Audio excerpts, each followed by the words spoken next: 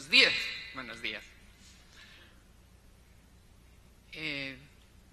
It's a pleasure to be amongst so many friends and new people that are interested in this fantastic utopia that is sustainability. Like all utopias, it is not a static vision, and it is permanently evolving. And the permanent adaptation of goals at national, regional, and international levels has now to incorporate other factors, those related to climate crisis, a crisis that affects the planet, each one of us, all of our nations. Some of this evolution is just a demonstration that the changes are more severe or just unexpected.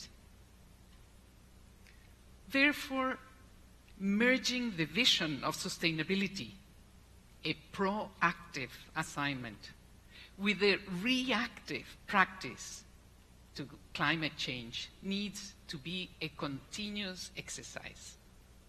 Strategies, plans, and timelines are affected. We have no alternative but to react to this reality and incorporate threats and opportunities that this climate reality brings along. And it is at the landscape level where theory becomes practice, where this integration happens, where we can measure if the two agendas have become one. We must make sure that mitigation and adaptation measures at the landscape level addresses development needs. This requires commitment at various levels of government to enable an integrated approach to land use management. At the political level, this means mainstreaming climate and development objectives across sectors. We should acknowledge that market forces have a clear impact at the landscape level, as Paul has already mentioned, as they affect decisions made on a daily basis by land managers, be they governments, multinational corporations, or small farmers. The New York Declaration on Forests and other multilateral initiatives demonstrate that this approach, an integrated approach, is possible. We already have successes at the landscape scale. For example, watersheds. And because of the urgency created by climate threats, it is important to share and learn from these experiences, to apply them across other landscapes. Catskills watershed in New York is an example of this. We should restructure our institutions and financing around landscapes. Integrated management requires new visions, new skills, new models of implementations, be it at the project level or scaled up interventions. We must tackle the challenges holistically. Working at the landscape level, where we integrate social, environmental, cultural, economic needs, is more cost-effective in terms of meeting society's demands. Experience has proven that modifying patterns, models of work, is not easy. It's quite complex, really.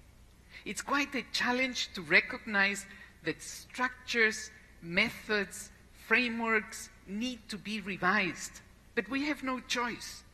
And all of us, governments, businesses, civil society, and indigenous groups, must make that transition.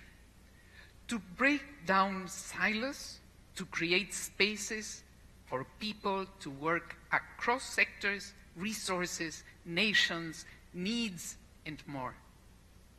To even modify behaviors such as, for example, the one on food waste.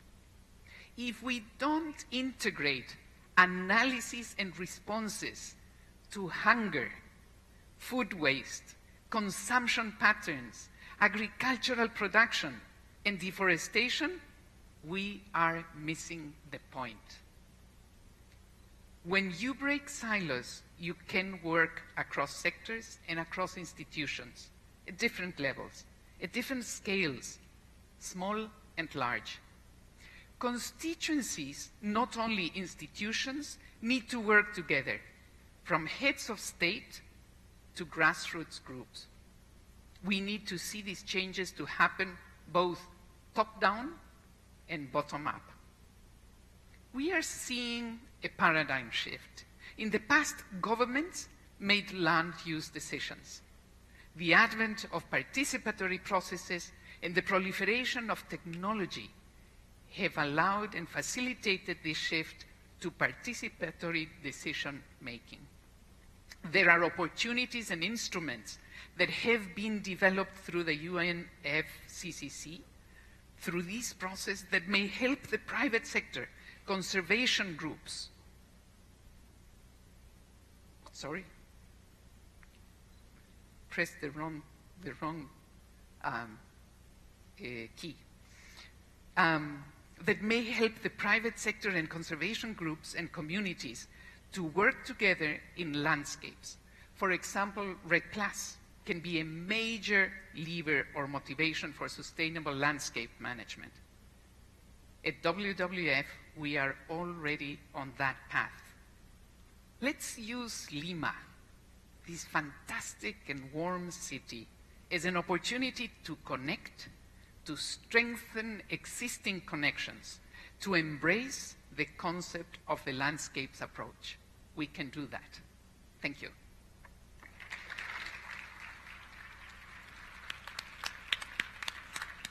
Thank you.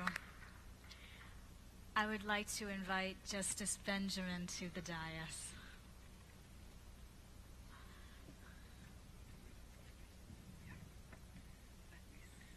Good morning, everyone.